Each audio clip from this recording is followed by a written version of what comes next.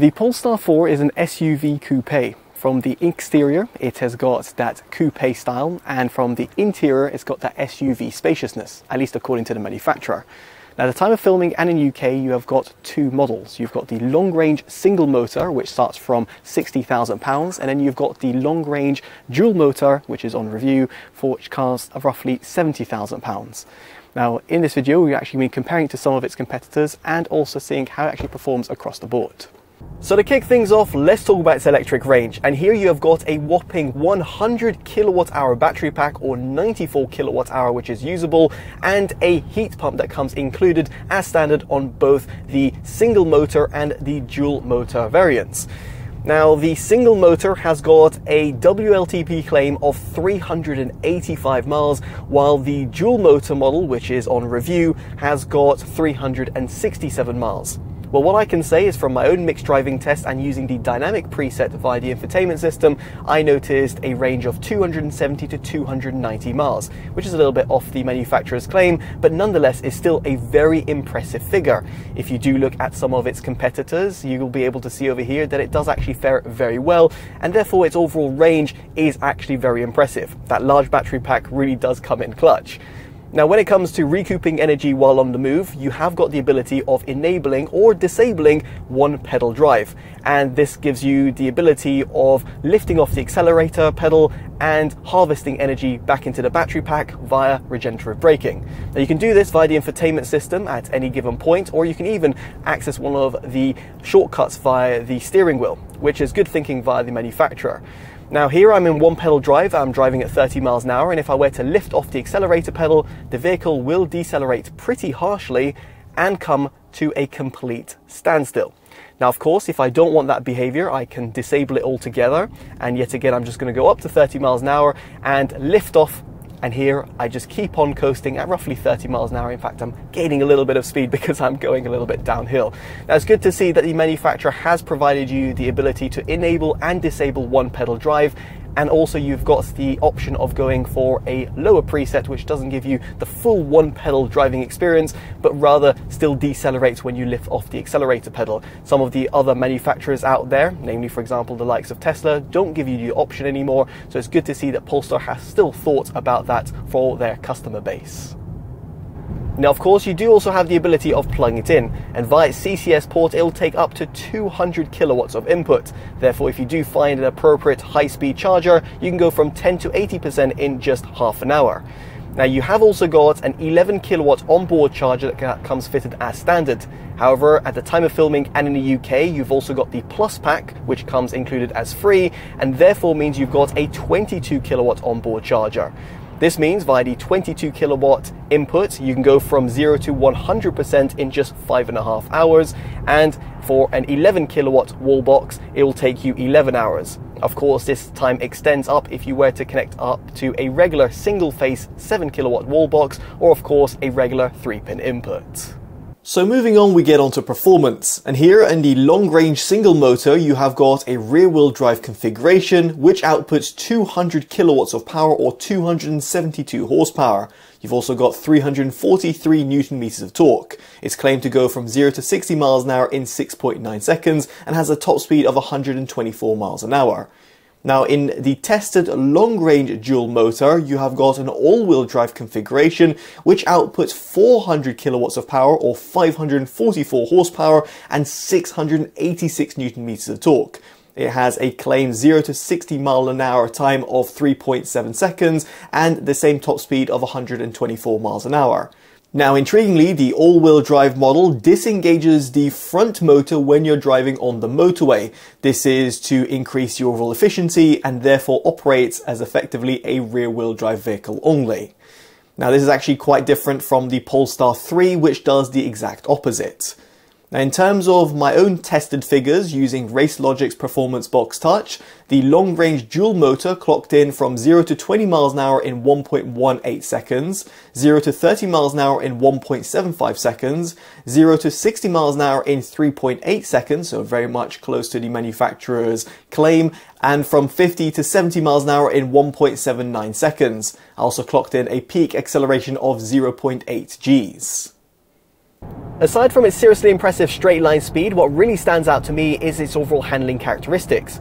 See here, unlike a lot of its rivals, you've got a good sense of connection with the front axle. And this means that when you're going around winding country routes at speed, you can really put your foot down and enjoy the drive. Furthermore, you've got a 50-50% weight distribution on the dual motor model, and this moves over to a 48-52% split in the single motor model. Thanks to the fact of the battery packs being low down, you've also got a low center of gravity as well. Now, better still, the overall suspension system is a work of art, at least in my opinion. Indeed, over here, if you're going around winding country routes, you'll have minimal body roll. While if you're going to be pottering around town and just going to be doing, for example, the school run, the vehicle suspension system will soak up a lot of those anomalies, speed bumps and potholes, therefore making it very pleasurable. Given the fact that you can also adjust this on the fly via the infotainment system, it gives you a good degree of control as well. Now, this is due to the fact that the manufacturer has given you a semi-active damper system and coil spring setup in the dual motor model, while this moves over to a high capacity passive damper system with coil springs in the single motor model. You've also got a 4-link setup at the front and an integral link at the back. As for its braking performance, as standard, you have got 364mm disc brakes at the front and 350mm disc brakes at the rear. If you were to go for the performance pack, which will set you back an additional £4,000, you'll have Brembo brakes with 4-piston setup and 392mm ventilated disc brakes at the front, while at the rear you'll have 364mm disc brakes instead. Moving swiftly on, we get onto its interior design, and here I've got no real complaints whatsoever. The overall look and feel is very much premium, be it in terms of the materials that have been chosen towards the dashboard or even the trim when it comes to the upholstery. Better still, it's got that practical feel as well, and sure enough, you haven't got physical buttons and dials, but instead you have got an infotainment system with a small little bar that's found at the bottom, for example for your climate controls, and then you have got buttons, or capacitive buttons should I say, with a haptic feel towards the steering wheel. And normally I'm not really fond of them, but the way that Polestar have actually integrated them and also gives you that somewhat degree of customization is very much appreciated. Now, as for the center-weighted display itself, it's a 15.4-inch landscape format, and the display itself is actually very responsive. You've got all the settings that you will require, and the actual intuitive feel of it that's been done by Polestar is very much appreciated. It's not going to take anyone by surprise. Furthermore, it's running the Android Automotive OS, which therefore means that it integrates with Google Maps and gives you a good sort of degree of knowledge of how far you will be able to get on a singular charge. And it is very much similar to what you'd find on some other systems, for example the ones that are found on Tesla. But here it is also good to see that you have got wireless Apple CarPlay support as well, which wasn't the same thing that I could have said when I originally reviewed the Polestar 2. So it's good that you've now got Apple CarPlay for those people who are running an iOS device. Now, in terms of the driver's display, you've got a 10.2-inch landscape format. It's small, elongated, but also customizable, and you can also see Google Maps directly via this display, which is very much appreciated. Furthermore, in the Plus pack, you've also got a 14.7-inch head-up display, which gives you certain indication of, for example, your traversing speed or the safety systems that are in operation. Elsewhere, you have got a rear display, which gives you climate controls for those who are sat at the back. It is also nice to see that you have got a really punchy 12-speaker 1320 watt Harman Kardon audio system, which is up from the standard 8-speaker configuration. I can safely say that the Harman Kardon audio system does actually perform well across the board and will leave a lot of people excited. Sure enough, it's not going to compete with some more premium audio systems out there on the market, for example the Bowers & Wilkins systems that's found in the Polestar 3, or of course others, but in the grander scheme of things, and given the fact that it is actually included within the Plus pack, well, it's something that you might want to consider, at least if you're serious about your audio. Moving on, we get onto storage, and first off you have got the glove box, which is electronically released via the infotainment system. It's also plenty large. Then towards the center console, at the top of it, you have got an angled wireless charger with a non-slip material, therefore making it actually pretty handy. Further down, you've got 2 cup holders, and then you've also got a small little storage compartment found underneath the center armrest. Here you also find 2 USB Type-C ports. There are also 2 further Type-C ports at the rear of the cabin, and intriguingly, one of them is rated up to 60 watts, which is actually really stupendously high in order for providing a fast charge. The ones which are found within the center armrest compartment go between 15 to 18 watts of power. Now when it comes to the door bins, the front two are very large and will accommodate a 500ml bottle alongside some small to medium sized valuables, and the rear two are unsurprisingly a little bit more limited. It's good to see that all the door bins are lined in a non-slip material as well, which means that your loose change or keys won't be heard rattling about when you're traversing uneven terrain. Now, at the back of the cabin, you have got a pull-down armrest compartment, which itself has a small little non-slip area as well. Here you'll also find the buttons to recline the seats, which I'll be touching upon very shortly. Now, when it comes to the overall storage capacity, we have to, of course, talk about its boot. And here you have got 526 litres to play around with, or 1,536 litres if you drop down the seats. Here you have got a 60/40 rear split folding design with a flat floor and a hatchback design. You've also got an electric tailgate, which is included in the Plus pack. Now, the hatchback design makes it very practical, and the same could be said about its flat floor. You've also got a small little underfloor compartment as well, which will suffice for your charging cables. On that note, you have also got a 15-litre front capacity, in other words, a storage area at the front of the vehicle, which can also be useful for taking your charging cables. Although it's worth noting over here that it's only electronically released and then manually closed. So what about when it comes to seating comfort? Well, at the front you've got 8-way electronic controls and heated functionalities that come fitted as standard. You can go for 12-way electronic controls in the Plus pack, or indeed go for massage or ventilated features as well. Now, the seats themselves are very accommodating and soft, and I had no issues whatsoever. And the same could be said at the rear, where headroom and legroom have been optimized, and therefore as someone who's just under 6 foot, I had no issues whatsoever. It's also good to see that Polestar has looked into providing you a near flat footwell design, meaning that the rear middle occupant won't be left uncomfortable. Now, it's worth noting over here that if you do want that rear 5.7-inch display, rear heated seats, and that electronic reclining feature for the rear seats with a heated steering wheel, you'll want to go for the Plus pack. Indeed, the tested vehicle did have the Plus pack fitted, and therefore the reclining seats were a nice touch. It therefore makes it a little bit more comfortable for those who are sat at the back on those longer journeys. Speaking about your options, if you do want a panoramic roof with liquid crystals, in other words electrochromatic glass roof, which will effectively go from transparent to opaque within a matter of seconds, you'll have to splash out an additional £1,700. And that is not including the sunshade, which is an additional accessory, which will cost you an additional £150 on top. This brings me on to its exterior design, and I'll be curious to know what you make of it down in the comment section below. Subjectively, I really do love the look of the Polestar 4. At the front, it looks pretty snazzy thanks to the fact that you have got the headlight and side light design, which feeds into the front bumper and also the bonnet, which is a little bit flared. Towards the side, you've got a pretty sporty look, and that's namely due to the fact that you've got 20-inch alloys that come fitted as standard, or 21-inch alloys which are available for a £1,600 option, or there's 21-inch alloys within the Pro pack which will set you back £1,800. There is also 22-inch alloys in the Performance pack as well. It is a shame, however, that if you want body-coloured lower claddings, you'll have to spend an additional £900, but it's nice to see that you have got body-coloured wheel arches. As for the rear, you have got that nice sloped design with that elongated tail light which goes from one end to the other, and you've also got a really nice sort of flare towards the side. Personally, I really do love what the manufacturer has achieved with the Polestar 4. Now, in terms of the colours, magnesium comes as standard, however any of the other colours will set you back between £1,000 to £1,400.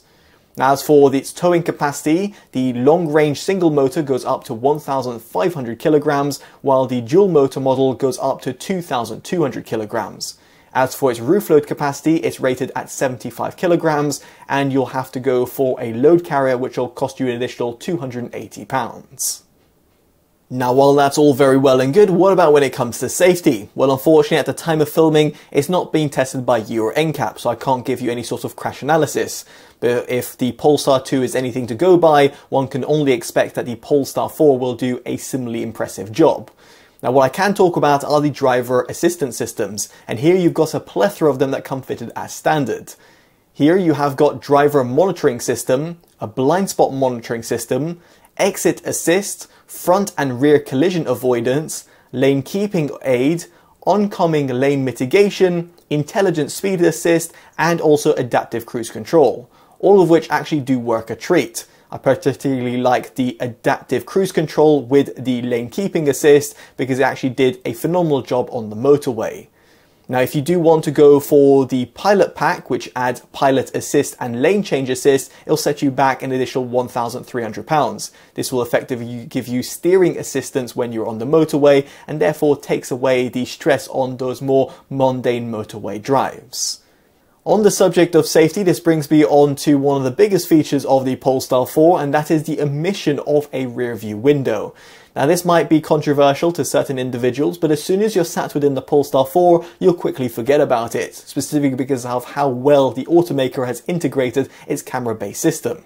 Now, yes, indeed, there's cameras that are set at the top towards the roof of the vehicle, and due to their positioning, it means they're not going to be affected by rain. Although it's a shame that there is no sort of washer jet, which would have given you a little bit of extra peace of mind, for example, if you're traversing muddier terrain. Nonetheless, the camera-based system itself is of high resolution and gives you an even better indication of your surroundings, especially if you're going to be indicating, because it really opens up the field of view, making it even better to see what's on your left or right side. Handy, for example, when you're on the motorway. Now, within the cabin, you can quickly adjust the settings of the camera, and you can also flick between a regular rear view mirror. This allows you to, for example, see if you have got children that are sat at the back, and you can quickly check up on them. And then by a flick of the switch, you can then see your surroundings at the exterior of the vehicle. So yes, indeed, the implementation by Polestar has been done very well and has been really thought out, at least in my opinion.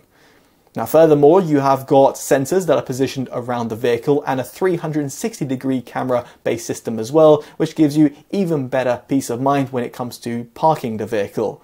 And this is quite handy because the vehicle itself is a little bit chunky, but thanks to an 11.6 meter turning circle, it actually makes it a breeze to maneuver in a tight parking space. Better still, you've also got rear cross traffic alert with active braking, and therefore means that if you've not seen any sort of oncoming traffic and you're reversing, it will automatically brake for you. So with all that in mind, it brings us on to a verdict of the Polestar 4. And truthfully, over here you've got really nice stylish exterior design and a spacious interior, both at the front and rear of the cabin. You've got plenty of technology and also driver assistance systems that come featured as standard.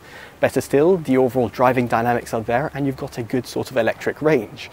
The biggest question over here is its overall asking price. The starting point of £60,000, at least in the UK at the time of filming, is quite steep, while £70,000 gives you the dual motor model. That is without, of course, the performance pack. Now, you might want to look at some of the alternatives, and some of which we reviewed will be down in the description below. Now, be curious to know if you would pick the Polestar 4 over some of its competitors. And of course, if you've enjoyed this detailed independent review, definitely do consider dropping a like, subscribing and hitting that bell notification, all of which would be greatly appreciated. As such, I've been Chris from TotallyEV, and I'll hopefully see you in the next one. Take care of yourselves, and goodbye.